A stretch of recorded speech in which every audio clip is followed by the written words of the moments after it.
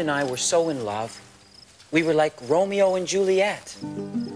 The only difference between us and the original star-crossed lovers is that we saw other people. The other difference between us and Romeo and Juliet is that no one opposed our love. But by God, I wanted them to. You don't like her, I'd leer at my friends. I'm causing a scandal, aren't I? But they all liked her, those who had met her. For those who hadn't, I tried describing her in less than glowing terms.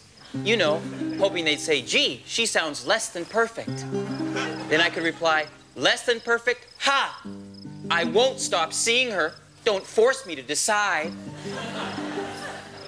But my friends never fell for it. They're very cunning. Most of them work in bookstores. You can imagine what a failure I felt when I learned that her father actually approved of me. Well, Juliet's father never approved of her Romeo. He probably wanted her to go out with someone named Gordon. I was no Gordon. We took those long walks that people like us took. We looked for furniture in the garbage. We'd see things that were old, like our love will be one day, I'd often say. It's like we literally had our own language, baby talk. And it seemed to flow from us like a glorious, mushy river. Although sometimes she'd just baby talk and I'd baby listen. But friends, then one day it happened. Karen came over to my house, and she was drunk. Drunk on love? No.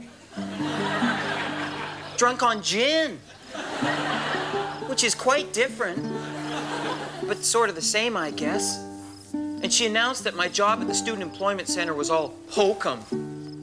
And she said that she couldn't see me anymore because her father had once been mean to her mom.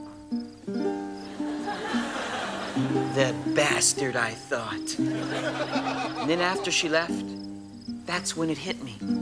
That we were like star-crossed lovers. Instead of me gulping poison, one day I'd see her in a movie lineup with a guy who looked like a keyboard player. And that would be my slow death. That was a long time ago. But you know, still, whenever I see a beautiful woman in a restaurant sending back her food, I miss her.